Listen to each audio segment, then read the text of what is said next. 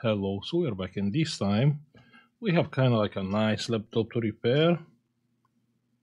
This is a Clevo laptop, and we have an NVIDIA GPU. Now, this laptop is coming from a computer business, and the customer is saying, got a customer laptop in, I try everything on, but it will not post. Laptop switch on, fans power up once it warms up, but absolutely nothing on screen. Keyboard lights up, but nothing else. Nothing on the external monitor either. Now I did try to explain the customer, it's I can check like the basics. I can maybe I can even do a BIOS if I can find a BIOS for Clevo, probably not. But it's not much what I can do. This kind of whole 99% it's a dead CPU, dead chipset. The laptop is open, has no screws. But before we are starting, let's speak about today's video sponsor, PCBWay.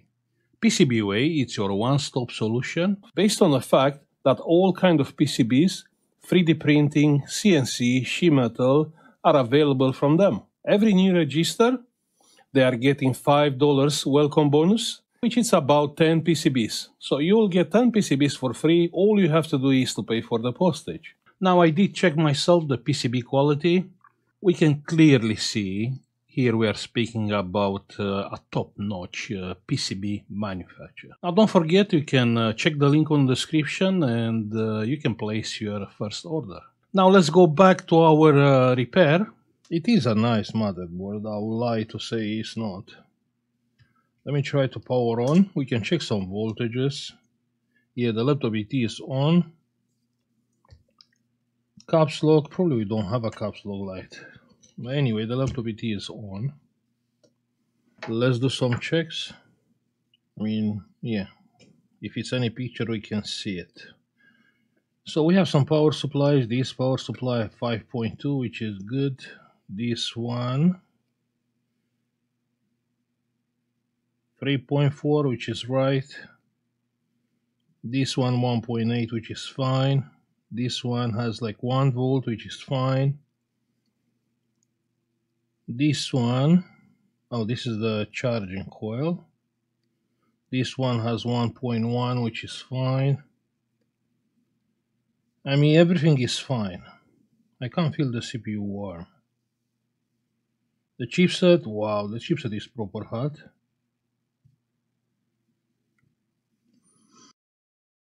Chipset voltage. Yeah, we have 1 volt here. Not sure why we have 1.6 there. We have 3.4 here, which is right. BIOS chip is here. On the BIOS chip we have 3.3, 3.4, which is right. RAM memory we checked already, right? Yeah, 1.1. So what you'll do in this case? How you'll approach this kind of repair?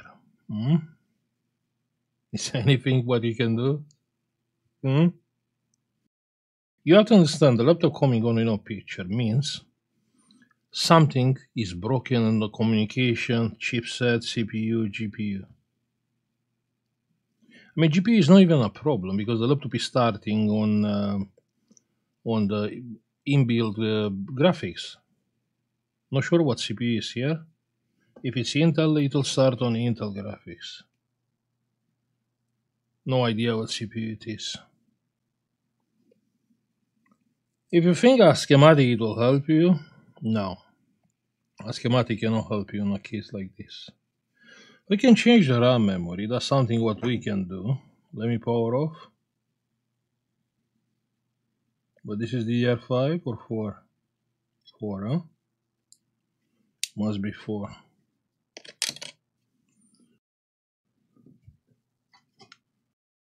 Yeah, RAM memory, I'm using different RAM memory and different socket.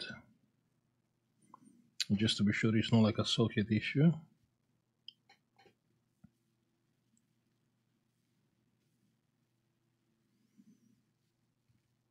And still nothing.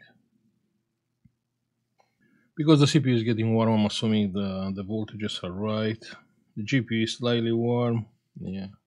Nothing what we can check. Then we have picture. That's freaking sick.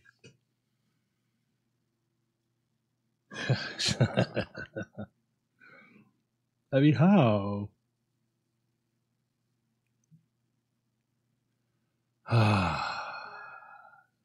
That's crazy. I mean, I'm not lying. I'm gonna show you the email I sent to the customer after he told me the problem. I mean, check here. Hi, sure, feel free to send it anytime, but all I can try is a new BIOS. Otherwise, laptop coming on with no picture, it's usually a dead CPU chipset. And yeah, RAM memory. I'm not even specifying RAM memory because I'm assuming someone tried already a RAM memory. I mean, this is the first thing what you try RAM memory, right? Different RAM memory on different slot. That's the rule. That's crazy, and the laptop is working fine. I restarted the laptop. I mean, this is Corsair. This is a good RAM memory. Hmm. We should try to fix it. What do you think? Let me shut down the laptop. Or maybe it's the slot. Can be the slot. Very unlikely, but can be the slot. Let's swap the memory. Yeah, the laptop is off on the other slot. So the RAM memory is on the other slot. Pressing the power button. Oh lord, it's not coming on. No, it's the slot. That's crazy. 1 second. And with the customer memory then, let me shut down. With the customer memory on the other slot, it's working. Pressing the power button.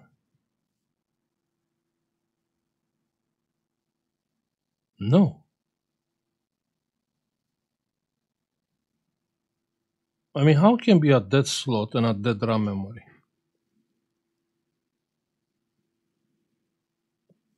No, nothing. It's not working. That's crazy. Wait, we have picture. We have picture. The customer RAM memory is good. Okay, let me try one more time. I'm gonna try one more time to move the RAM memory here on this slot. Pressing the power button. Yeah, let's wait more. No, it's not working. No, it's not working on that. Clearly, it's a RAM slot issue. Okay, let's have a look at the RAM slot and see what we can do there. Let's see. RAM slot is looking fine. Check there. I mean, proper clean, no liquid damage, nothing. We can get a little bit closer. Yeah, the first pin is looking weird, right? This one? Yeah, but it's soldered in place. It's good. Usually the pins at the end are getting broken. This is good. Yeah, this is good. No, nothing. On the back of the socket, not sure if you can see.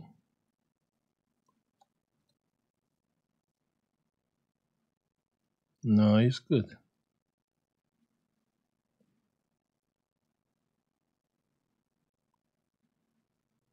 Good, there's nothing what you can check here.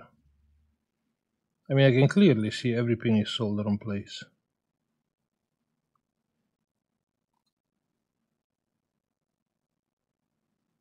No. Okay, let's check inside of the slot.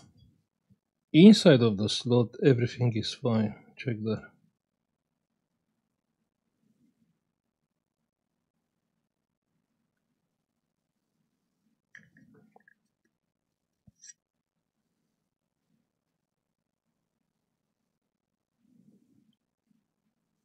Every pin is fine.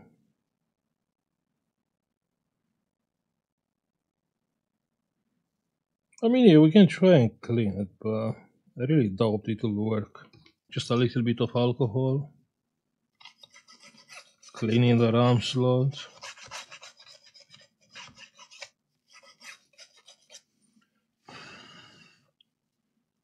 Yeah, back with the RAM memory. Pressing the power button. Yeah, it is coming on. Let's wait. And it's working. That's crazy. You know what? Let me see the. Yeah, let's push the memory. Yeah, check that, check that. Yeah, you can see it's a issue. That's how you check if is something wrong with the socket or with the RAM stick. Let me power off. I'm gonna swap the RAM memory with my memory just to understand if the RAM itself is faulty or the socket. And the laptop is coming on. No, I want this. Yeah, let's push the RAM. It's not the socket. No, check that. I'm pushing the RAM down.